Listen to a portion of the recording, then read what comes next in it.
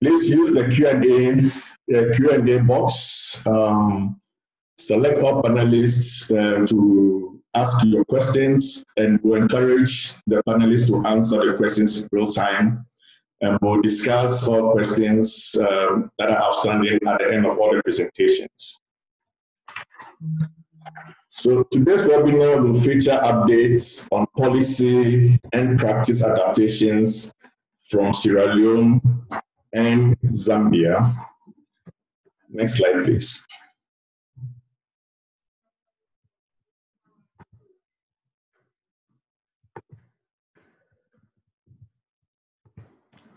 So our panelists and agenda is as follows. We'll have first Sierra Leone sharing their experiences with COVID adaptations. The first presentation will be from the Minister of Health, which will be delivered by Dr. Aaron Vandi. She will discuss the policy adaptations for the country. And then this will be followed by Dr. John Stevens Mbete, a medical officer from AIDS Healthcare Foundation, AHF. He will discuss approaches that they implemented to increase ART access through community refills. And then following that, we'll hear from Mr. Idris Asongo, who is the Executive Director of Natives Sierra Leone, to share the recipients of care perspective from Sierra Leone. After the Sierra Leone presentation, we'll hear from Zambia. The Zambia presentation will start with Dr. Priscilla Mlenga, who is a technical advisor to the ART program and also the DSD focal person. And she will share the policy and practice adaptations from the Ministry of Health perspective. This will be followed by Dr. Kozia Ziambo's presentation, focusing on health facility adaptations to ensure that providers and recipients of care are protected whilst ensuring access to ART during COVID. And then finally, we'll hear from Mr. Fred Chungu, Executive Director of the Network of Zambian People Living with HIV and AIDS, who will share with us the recipients of care perspective. Next slide. So without much ado, I would like to invite Dr. Aaron Vandi, the National ART Coordinator and also the DSD focal person for Sierra Leone, to start the presentation. Thank you.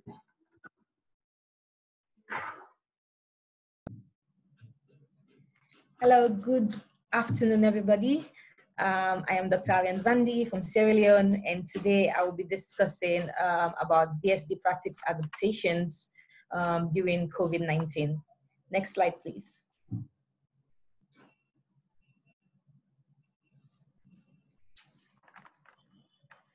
So my presentation overview is as follows. I will start with the burden of COVID-19 in Sierra Leone, followed by what the priority DSD implementation measures are in Sierra Leone, and what we've been doing so far with regards to COVID-19, the best practices, challenges, and some priority questions. Next slide, please.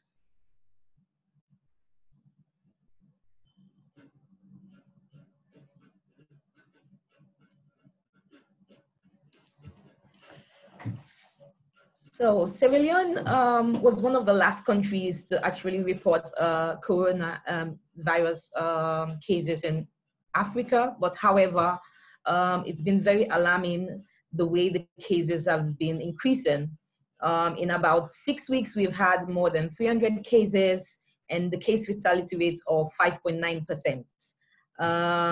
Majority of those cases are the young, than the old. I think this is common in Africa as we have a youthful population.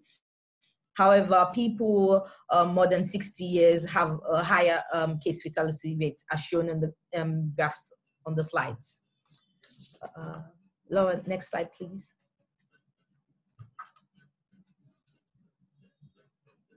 Can I have the next slide, please?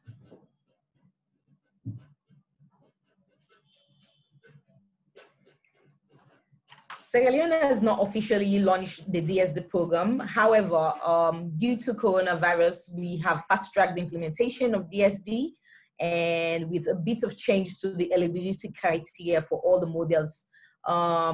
Initially, we did have some unofficial implementation going on in the community, but we were in the planning stages for nationwide implementation.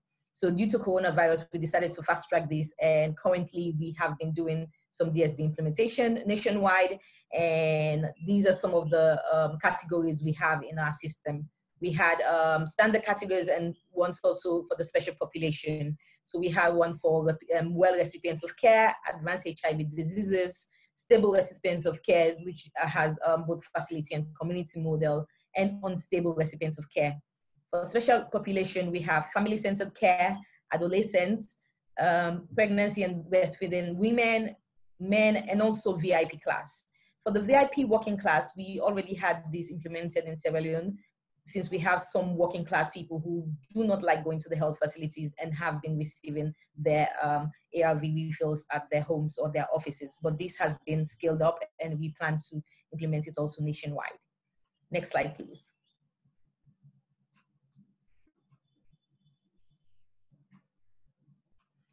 So during coronavirus pandemic, we've decided to ensure that our recipients of care have access to their ARVs. And because of that, majority of our clients have 3 MMD. So we ensure that they at least have 3 months refills. For those who are newly initiated on ARVs, we do consider their clinical states, and it could be ranges from 1 month to 3 months. However, for those who are continuing recipients of care, they are fast-tracked at the facility. And for the pregnant women, children, they all receive 3 MMD.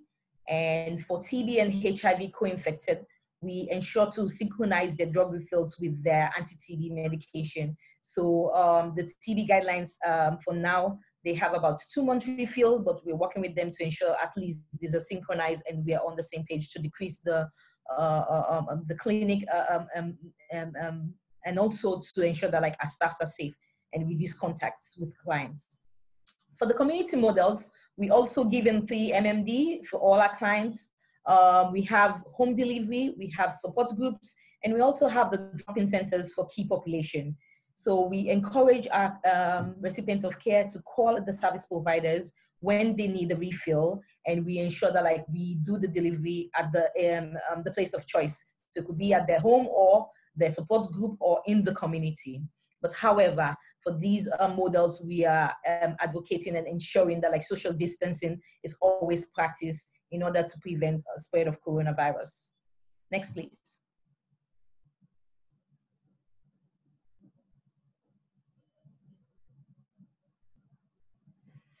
So some of the best practices which we've identified so far. The recipients of care calling service providers for their ARV refills. It's very good, especially during the lockdown when our clients do not have access to these health facilities. So it's easier for them to receive their refills at the community. So we have provided contact numbers for each facilities, and they know who to call, and they get their drugs at home or where they prefer it's been delivered. So this has been very successful, especially during the lockdowns. We've had like 2 lockdowns in the past month, and this has helped a lot with ensuring that like we still have services ongoing in the community and also in the facilities. Currently, we are supporting the COVID-19 response. I am part of the case management team, just to ensure that like our recipients of care are not neglected, and also to monitor what's going on at the facilities, especially for those who are HIV positives and also are positive for coronavirus. And we are doing community household ART distribution. This is done with support from our partners. This has been very useful because we do not have the human resource or logistic support by ourselves, but with our partners, we've been able to scale up on this, and this has helped a lot. And also, we are planning to use electronic data reporting tools for community ART distribution. ICAP is supporting us with this. This is a very good plan because we were in the planning stages for implementation of DSD. So we do not have an M&A framework or a nationwide, an official reporting tool. So having an electronic data reporting tool for now to ensure that we have data which will enable us to make decisions, this will be very useful for us until, and during this time, we're also working with TA and also partners to ensure that like we don't forget about implementation of DSD. We are also focusing on what we plan initially and ensure that like we do capture this at the end of the day. Next slide, please.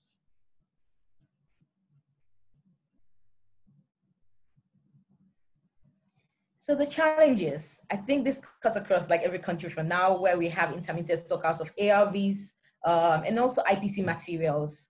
So currently we've been looking at the guidelines and looking at ways how we can substitute for those ARVs which we don't have, but so far it's been intermittent, not complete stock out, and we are hoping that we will have all of our ARVs delivered soon, those that we've already put in order for. But this has been, there's been some challenges with getting the drugs here because of the coronavirus.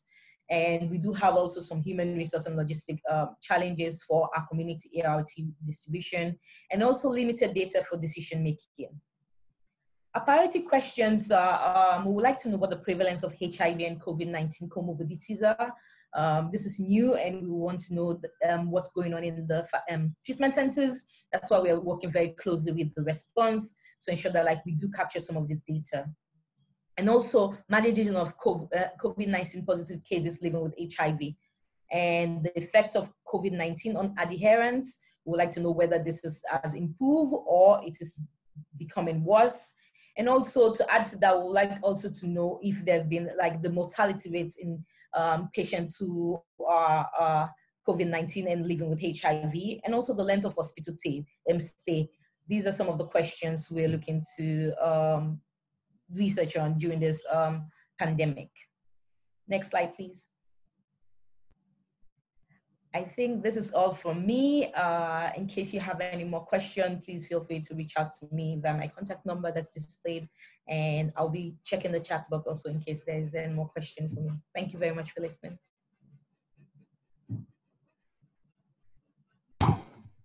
Great. Thank you very much, Dr. Vandi, for that interesting presentation from Sierra Leone. Clearly, COVID has helped you fast-track adaptation of DSD, and happy to follow up the progress you are making.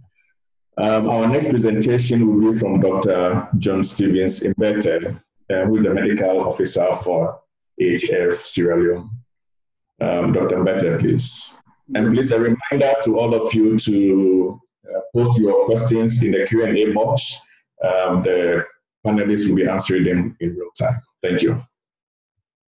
All right, thank you very much, Dr. Peter. I'm Dr. John Mbete, HF Sierra Leone. Next slide. So this is going to be the outline of my presentation. Next slide. So this is about AHF. You can see our vision, clientele we support, and the total clientele, the national clientele, and then our area of support within the national program. Next slide.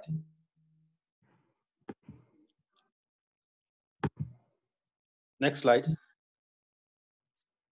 So before COVID-19, there was no documented guidelines on community drug delivery. But however, as an organization, on daily basis, our clients were scheduled to pick up drugs from our facilities based on their appointments. And clients that also missed their appointment or lost to follow up are followed up in the communities through phone calls, or our caregivers will collect their drugs and take them to the communities for their refill. There are also clients that are not comfortable to pick up drugs from the facilities due to stigma-related issues are followed up by our staffs from the communities, from the facilities into the communities through home visits. So we do a lot of community outreaches and testing, especially in rural areas, wherein our staff will go out in the communities and identify positives, and all of these positives are linked to care.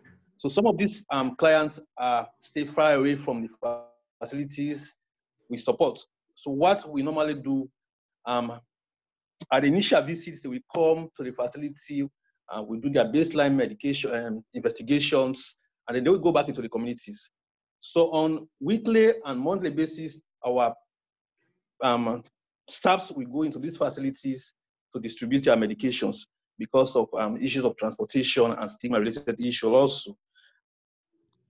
We also support the mother mentors in community ART care delivery to pregnant women in partnership with Voice of Women. Voice of Women is a support group supported by network of people living with HIV and AIDS. Then also for the adolescents, we support the formation of adolescent group in partnership with Happy Kids. These adolescents we serve as peer support to their peers. They help us with linkage. We have any positive clients that have been identified, and then we follow up them in their communities. But I said there was no data actually to support our evidence on community outreach refill. Next slide. Next slide. So the current practice during COVID-19. Remember, our first case of COVID-19 was reported on the 31st March 2020. But before this, prior to this, the NSPP and partners developed emergency preparedness plans to guide the HIV service delivery in and out of facility. So what we did was we form a community drug distribution team in all our facilities, including clinicians and non-clinicians, that is the CHWs and the counselors. So this team actually goes into the community, identify our clients and distribute drugs to them. So here we target both scheduled and unscheduled clients. We call them, we schedule our visits in these facilities and we go there to distribute their drugs because we don't want to decongest our facilities due to COVID-19. So our staffs verify their phone numbers and addresses before they go into the communities. So currently we are giving the 3 monthly drugs to all stable clients, irrespective whether you have been on treatment for 1 month or 2 months, because we don't want these clients to be coming to the facilities as the case may be. So therefore our staffs go into these facilities to distribute their drugs. Except for co-infections, we normally encourage them to come to the facilities once in a while for monitoring. So as package during this service include adherence through phone calls, distribution of ARVs, and the basic OI medications as well as condoms. And then our staff also collect samples, viral samples, and EID from eligible clients within the community. So as you can see, this graph is just showing you the pattern of distribution of the drugs of our clients. Next slide. Next slide. Next slide. So as I was saying, the graph is just showing you the pattern of distribution of our 2 monthly and 3 monthly drugs to all our facilities. So as of now, we have 80% of our facilities have drugs for either 2 months or 3 months. Next slide. Next slide. So this other graph is also showing you our 2 monthly drugs distribution at clinic level. Because we are not capturing the statistics of our community deliveries, so we therefore incorporate them in our daily reporting tool. So as you can see, we have more flow of clients in March as compared to February because of the strategies that are put in place to deliver drugs to these communities. We have more patients now on treatment in March as compared to February. Next slide. Next slide. So these are teams of staff moving into the rural communities to distribute drugs. And these are our staffs pre-packaging the drugs before they go into the communities. Next slide. Next. So what were the safety measures put in place before these people go into the community? Of course, we observe all IPC protocols.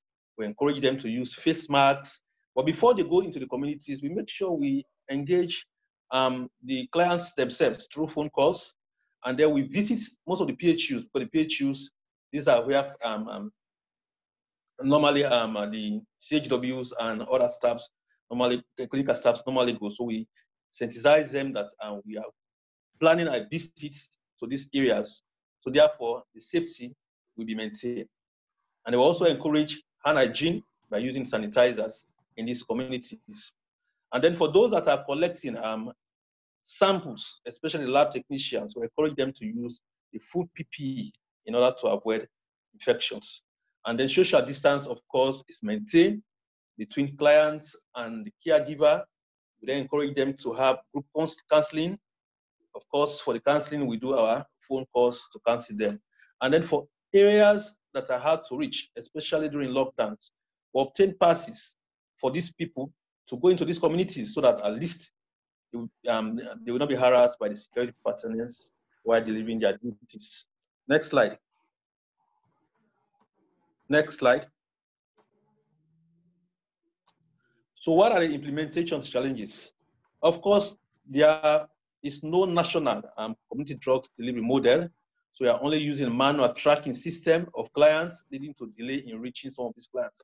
So normally, like during lockdown, what was done, the NAC provided us a checklist wherein the clients that call, we record their phone numbers, their addresses, we go into the communities. So normally, we don't target our own clients within our facilities. We also target clients that are out of our facilities. So when you capture them on this record, we come back to NACP and give them the information so that at least they will now know that these patients that are in facility A got drugs from AHF, which are not part of their support. And the wrong contact of clients is also a challenge. Most of them have give a wrong phone numbers in our facilities. So therefore, it's very difficult for them to reach. Stigma, of course, is another challenge in most of our community drugs deliveries. Like remember at one time in Kenema, we had a call from our staffs. The clients called, when they went there, he was there, she was seated there, they called, she picked the phone number, she said this is wrong number. So when they get back to the facilities, she has to call and say, oh, I was with my husband, that's why I did not pick up the call. So these are a few of the challenges we get from the communities. Then inadequate PPEs. The inadequate PPEs, of course, what we have done as an organization, we try as much as best as possible to procure some IPC materials to be distributed to the areas that we are supporting, so that at least we can augment the efforts of the national program. The limited passes to our constituents during lockdowns, that one we have no control by it because you have to apply through electronics application, so they will only limit you to either 2 or 1 pass. Stock out of ARVs, as you heard from the ART coordinator, that was a very big challenge during our community outreach activities. The ARD drugs, the second line drugs are limited in the country. And fear is also a challenge to even our staffs because COVID-19 is something that is an emerging infection. So therefore, the knowledge of our staff are limited. So what we are doing, we want to encourage training on COVID-19 specific IPC and even psychosocial training so that our staff will be confident to actually deliver their services within the community. Thank you. Thank you very much, Dr. John Stevens. Please, I want to encourage those who have raised their hands to please either type their questions in the Q&A box, or we are happy to take questions at the end of the presentations. So with that, I would like to encourage all our presenters to please stick to time so that we will have enough time for the Q&A. Thank you. May I now invite Mr. Idris Usongo, Executive Director for Natives, Sierra Leone, to give us the ROC perspective. 3 minutes, please, Dr. Idris. Mr. Idris. Yeah. Thank you very much, Dr. Preco. I wish to thank Dr. Vandi and Dr. Bete for their brilliant presentation.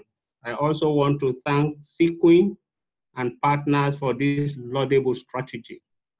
As recipient of care in Sierra Leone, Our experience with the 3MMD is that it has been working well with few challenges. Recipients of care have mentioned that the 3 months distribution they receive have saved time and finances since they no longer go to visit facilities on a monthly basis for their refill. In fact, this has been our advocacy with the national program prior to COVID-19. As we see from the presentations of both Dr.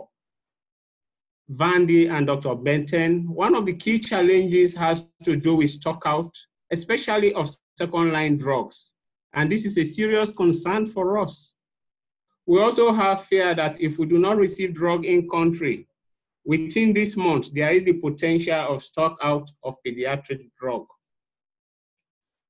Now, when we look at the cumulative result from the Emergency Operation Center that coordinates COVID-19 response in the country, it really shows that infection among healthcare workers and their family is the highest. And this has actually led to serious concern from recipients of care, and as a result, resulted in reluctance in visiting healthcare facilities for their refills.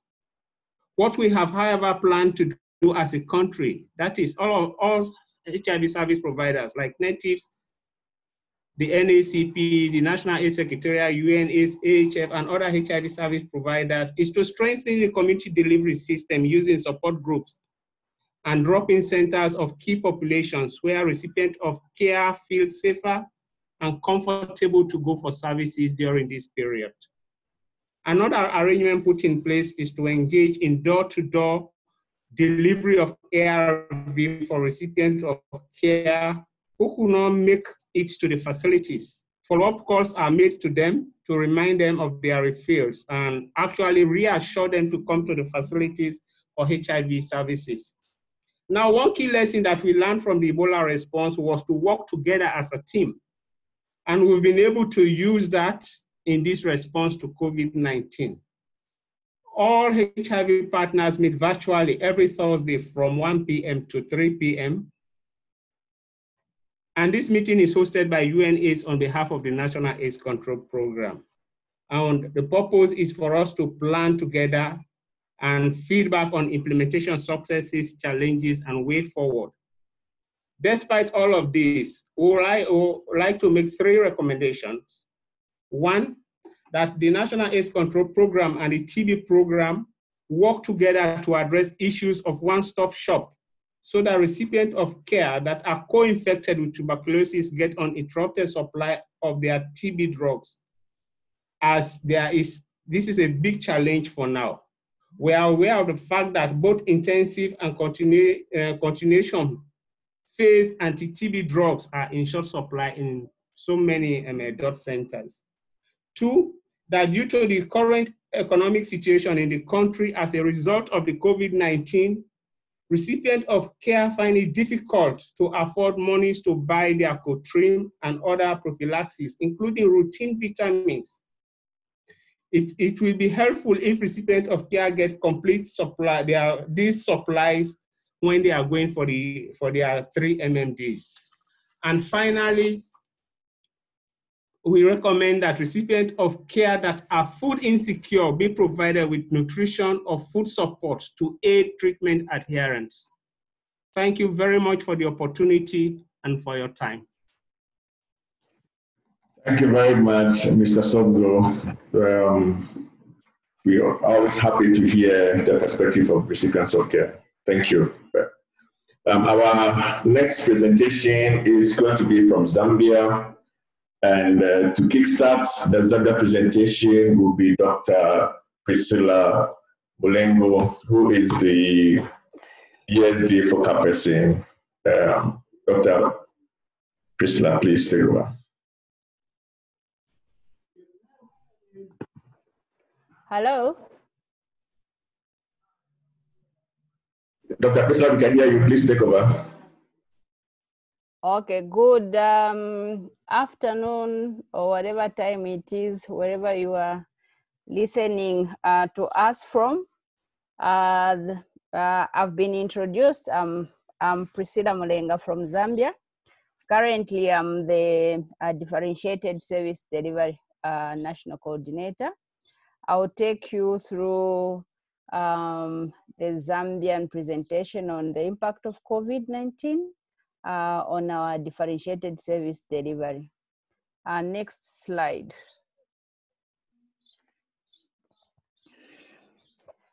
Yes, as a country, we are land linked with about surrounded by 8 countries.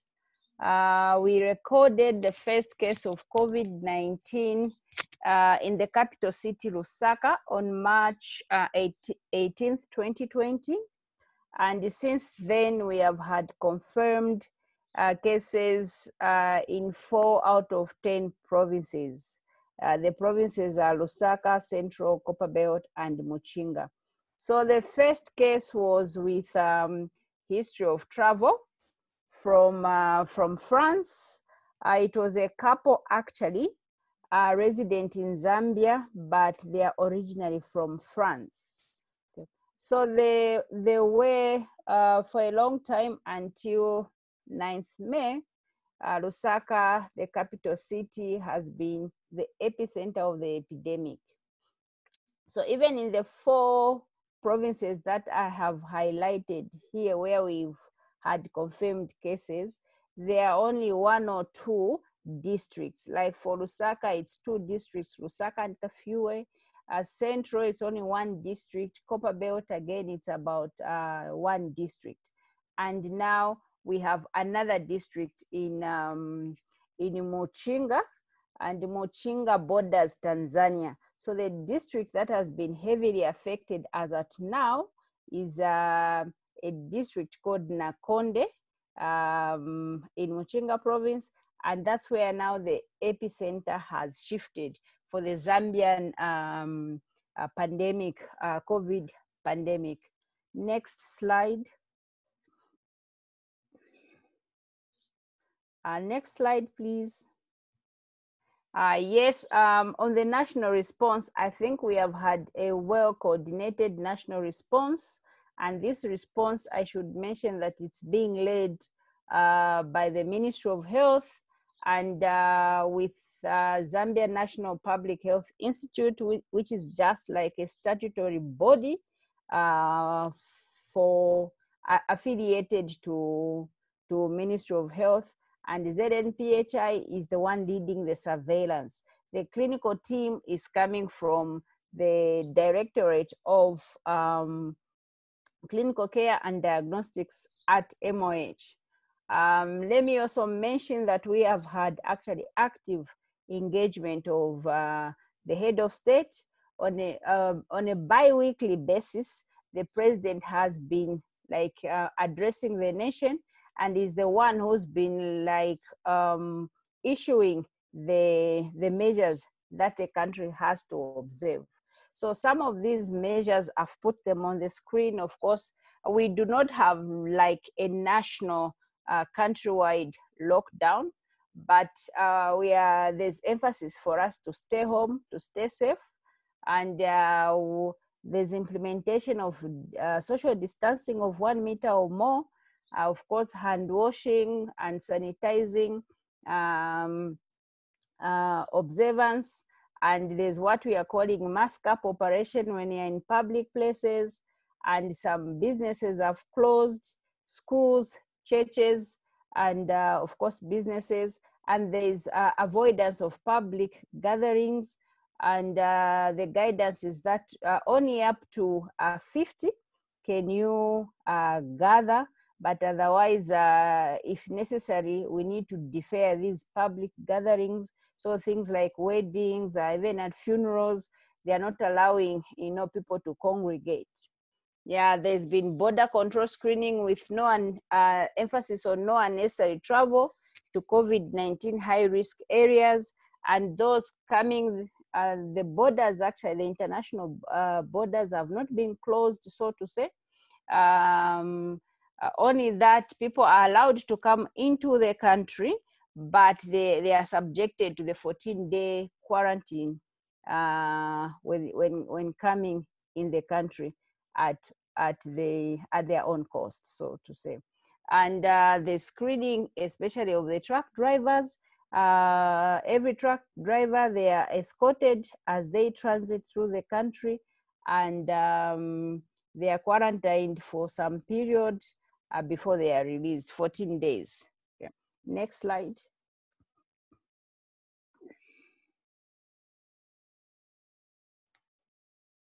Yeah, so this is just showing how we have fared in terms of statistics as a country.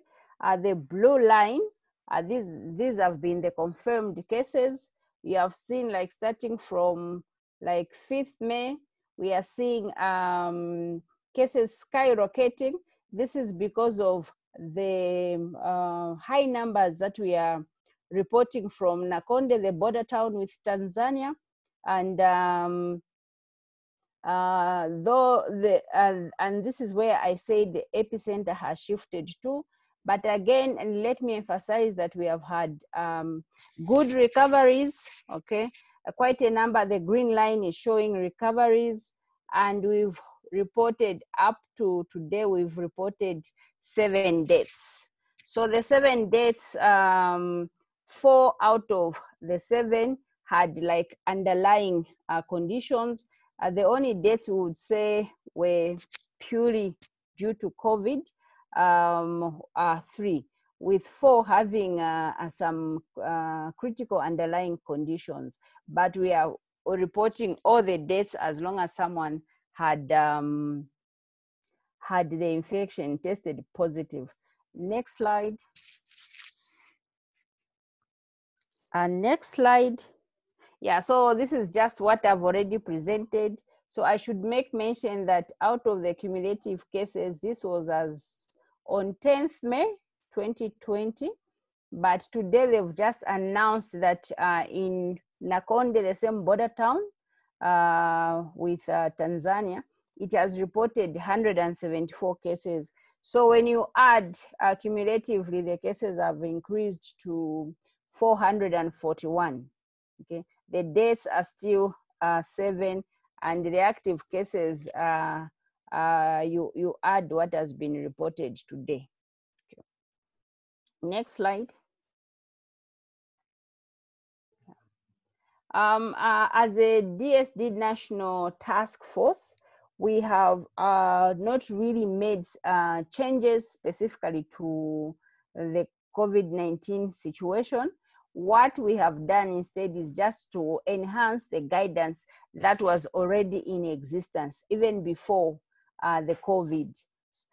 Sometime last year, we had issued a memo to say that we could do 6-month, month scripting and dispensation. Before that, the maximum number of months that we could dispense was 3 months. Though the prescription would say 6 months, the dispensation was only limited up to 6 months. So from last year, we issued that memo, working with the HIV coordinator to move towards 6-month, month scripting and dispensation. So during this period, what we have done is just to reinforce that. And I'm happy to report that actually adherence to this has been very good. A lot of recipients of care, those that are stable, are actually opting for this. So we have seen some shift from other models to the 6-month, month scripting. And also in some areas, they are reporting disintegration of the CAGs in preference because members are preferring to switch to the 6-month, month scripting and dispensation. Okay. What I would also want to report on is that during this period, we have actually introduced DSD models, 3-month, month scripting and dispensation for children above 2 years. I should also make mention that this was something that was already in process. It has just happened that we have finished and we are implementing it now for DSD for children. One of the things that I can mention as a challenge, but mentioning it now, is that we were transitioning as our first line drug regimen, especially for adults, from TLE to TLD, but because of the concerns of shipment with the TLD, with all the lockdowns that are there, we have halted the transition of TLD, the transition to TLD, because we were concerned of the stock.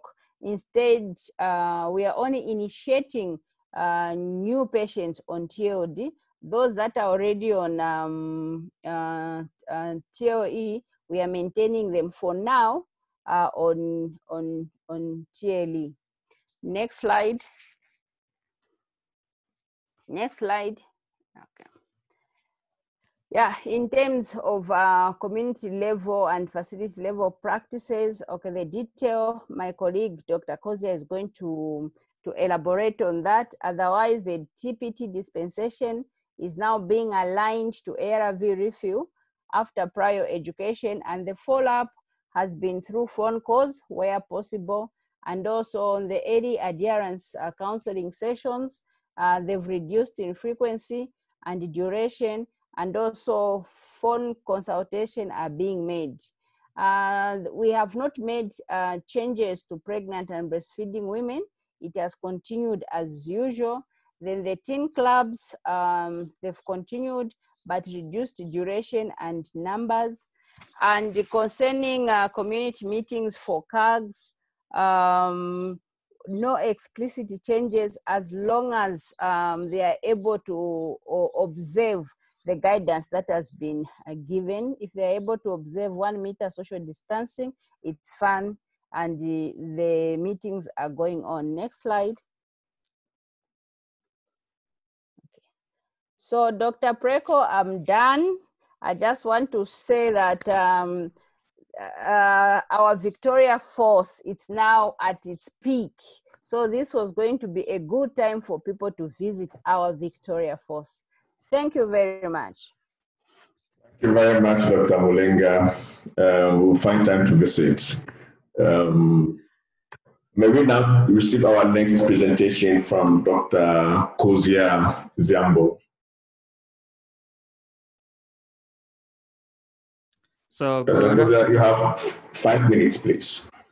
Thank you so much. Good afternoon and good morning to my dear colleagues on the network. Thank you so much for giving us this opportunity to share some experiences from a Terror Level 1 hospital in Lusaka province. So my name is Kozia Ziambo. I'm a pediatrician, a pediatric clinical mentor in the HIV program. And so Matero has a catchment area of 471,000 population. It's in a high density suburb and has a TX score of about 13,000 people living with HIV on treatment.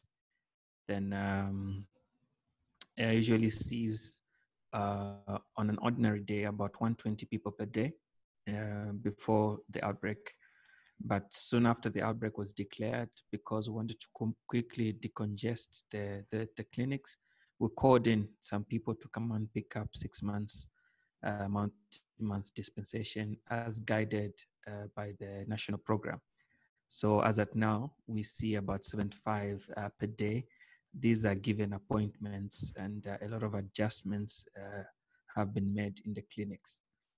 So at this particular facility, we only practice multi-month dispensation, fast track, and health post model. So these are all facility-based models. We do not have any community models at this facility. Next slide.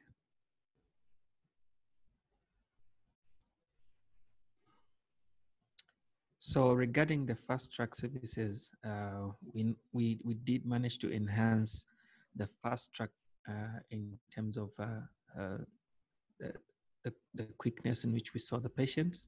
So what we did was that the screening rooms were increased and the drug pickup points were increased. Then we reduced the waiting time and time spent in the facility as a result of that. So also the group information and education. Meetings have also been reduced, and so not much. We don't spend much time doing that. And also there's strict adherence to appointments by date and time. So we've tried to make sure that I've got time appointments in a day. Then we also have a patient labeling of patient sitting has been labeled, and all patients required to wear face mask. Hand washing points have increased. Triage points also have been set up to just make sure that all those that are being coming into the facility have been screened negative for symptoms of COVID. And there's been strict adherence and availability of PPEs. So this still remains as a challenge. Not everyone has been able to access personal protective equipment, but we do ensure that some, at least most people are having it. And staff have been trained in triage points in infection prevention measures. Next slide.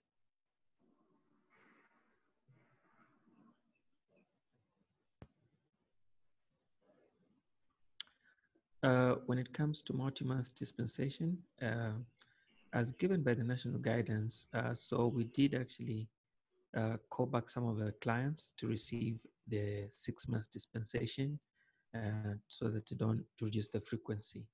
However, some of our clients that were failing treatment and receiving enhanced adherence counseling, they were provided with 3 months supply with phone calls being made where possible. And then clients with comorbid conditions such as diabetes, tuberculosis, we try and align the prescriptions to their multi-month of ART. And also clinicians are consulted regarding the comorbid condition before that can be done. And then so all stable and the clients eligible for 6 months were recorded and given. Then also we initiated people on ART and put on TLD, though this has been halted due to the anticipated disruption in supply chain. So we have enough stock of the tenofovir, lamivudine, and efavirenz, which we were actually using to give recipients of care. And then children, we had to come up quickly with something that would accommodate and reduce the number of frequency of children coming to the hospital. So we're giving 3 multi-months dispensation of ARVs with adherence counseling of caregivers. Then adolescents, we've also enhanced 6 months dispensation where appropriate, with appropriate counseling. Next slide.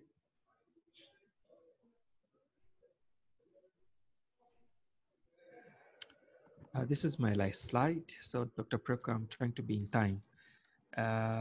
Further updates is that we anticipated disruption, and so we've halted the TLD, and we're giving TLE, and also we've increased frequency of ordering of drugs from monthly to weekly to catch up with the demand for MMD, and then also the number of recipient of care supplied with 6 months to date so far is at 588,000. So this is so 5,088. Oh, 5,881 clients on current have been given multi-month dispensation. So this is what is happening at Material Level 1 Hospital. Thank you so much. Thank you very much, Dr. Ziambo, for keeping time and sharing a nice presentation. We'll take our last presentation from Mr. Fred Chungu, who is Executive Director of Network of Zambian People Living with HIV. He will share with us responses from the experience of care community. Mr. Chungu, please. Good afternoon. Good afternoon, we can hear you. Thanks very much, Doc, and good afternoon and good morning, everyone.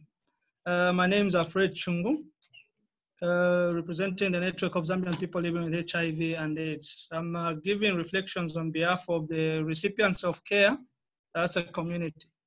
So in terms of the new policies and how they are working or not working, Previously, Zambia never had any guidelines to do with COVID, but currently the Ministry of Health is working on the guidelines on HIV services amidst COVID-19 pandemic, which are in draft and probably they might be finalized this week. However, sometime back in March, the permanent secretary had issued a memo for recipients of care to access 3 to 6 months month scripting for stable clients. With the DSD guidelines, what we have observed is that what is working well is that the health facility-based models and the month scripting are working so well. While the community-based models are not working in all districts. We have very few districts that are conducting or are implementing the community-based models. In terms of the experience of the recipients of care in collecting the 3 to 6 months month scripting, we are saying in most facilities, recipients of care are accessing 3 to 6 months month scripting, though not all health facilities are providing the 6 months, but dependent on the shelf life of the drugs. So as the recipients of care, we have observed less congestion at health facilities, which has made people living with HIV spend less hours in health facilities in instances when we go to collect our drugs. This has encouraged even those that are on fast track to collect their drugs before going for work. In terms of recipients of care feeling protected from the COVID, when we go to health facilities or community drug pickups, so each time the recipients of care visit the health facilities, they are sensitized on COVID-19, especially on preventive measures. So some of the people living with HIV we talk to are taking the threat posed by COVID-19 seriously and are staying alert during this period. So as recipients of care, we feel protected because we can now receive drugs which can sustain us for up to 3 to 6 months in order for us to minimize the frequenting health facilities.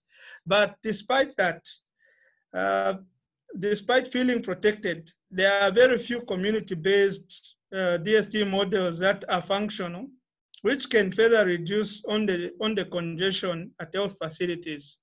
Therefore, as recipients of care, when accessing treatment from these facilities, despite the implementation of the fast track, we still have that fear of contracting coronaviruses from the health facility, as most of us do not have face masks and hand sanitizers. So, are we getting what is recommended, even at policy level? So, recipients of care are getting what is recommended, such as routine viral load testing and CD4 count testing, and the provision of prophylactic drugs such as Septrin. But the challenge has been the turnaround time for viral load test results, which take long, especially for those that take their samples at health facilities that do not have viral load machines. As for missing appointments, we are saying that for as long as for missing appointments, we have the laws to follow up who are missing the appointments. This is not necessarily due to COVID-19, but because of other factors such as distance to health facilities, self-stigma, and giving out wrong contacts. So most of the facilities have made a lot of efforts to contact those that are supposed to come for refill within the next month. So this is being addressed by formation of community at access points and engaging people living with HIV to cancel the newly initiated on treatment.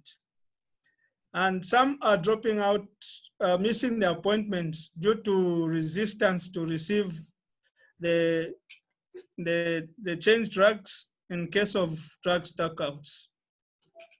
So the recommendations are that the Ministry of Health should support the recipients of care with face masks, hygiene soaps when they visit health facilities. Ministry of Health should also support PLHIV civil societies to facilitate the formation of CAPs and conduct sensitization activities on COVID-19 pandemic. There is also need to have PLHIV placed in health facilities to provide counseling on a peer-to-peer basis. Thanks very much. Great, thank you very much, Mr. Chungu. We appreciate the feedback from the community of recipients of care. So we have about 2 minutes. I'd first of all like to thank all our panelists for great presentations. We have a few questions that have not yet been answered. I wonder if we have time for that. But what I want to mention is that we have compiled all the questions, and those questions that will not be answered by the end of the session, we will share with the presenters and link those who ask the questions to the presenters so that they can be answered. With that, I just want to check quickly if there's a question for. So there was a general question. I don't know if that has been answered, but it's about using telephones to contact people. It looks like all the countries are doing that, and we just want to know how that is going, because a lot of facilities do not have phones, we know. So how realistic is the implementation of that approach? Maybe if you can hear from our facility presenters.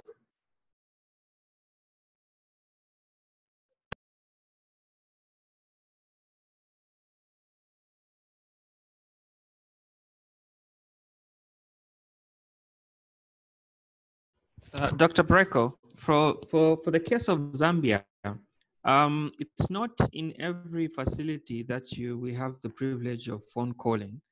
So we have some facilities that have got strong partners that have already in their usual activities, they make phone calls. And so that's what we are riding on. And so they have actually continued with those. Of course, the challenges of phone numbers, wrong phone numbers, not having enough phone calls, but we try to get phone numbers even from the neighbor, even from the people they are surrounded with. So we try by all means to always have a phone number of a person that is living with HIV and under our care. So those are some of the experiences from Zambia. It's a difficult, it's a daunting task, but I think under the circumstances, we are all stretching to ensure that the service is provided under these circumstances. Thank you. Thank you very much. Dr. John Stevens, do you have anything to add to that? Yes, in addition to that, our experience here in Sierra Leone, we actually don't have issues of phone calls within our facilities, because all our facilities, the CHOs, and even the triage nurses are provided phones, and then with top-ups on monthly basis. So we reach out to most of our clients. The only challenge we have is the wrong phone numbers given to some of the facilities. So it's very difficult for us to reach them. And even those that we reach, especially in this epidemic, this pandemic, in certain situations, you can call a client will answer, okay, we'll see you tomorrow. Maybe he or she have not disclosed her status, the status of HIV status to the partners, so we find it very difficult to get them during the visits into the community. So these are a few of the challenges we have here in Sierra Leone with regards to phone calls. All right. Thank you very much, Dr. John Stevens. You all agree with me that this has been a very interesting webinar, and I hope you all enjoyed it as much as I did. Next week, we have another exciting package for you. And we want to invite you to join us next week on the 19th of May. It's going to be on multi-sectoral interventions to ensure uninterrupted access to ART during the COVID-19 lockdowns. As you heard, a lot of countries are implementing lockdowns, and this is affecting access to antiretroviral therapy. So we want to discuss some of the interventions that countries have put in place to make sure that people are still able to access ART in spite of the lockdowns. We'll hear from 4 countries, so we invite you all to join us. I would like to take this opportunity to thank all our presenters and all of you for joining us. Thank you very much. Have a good day. Thank you.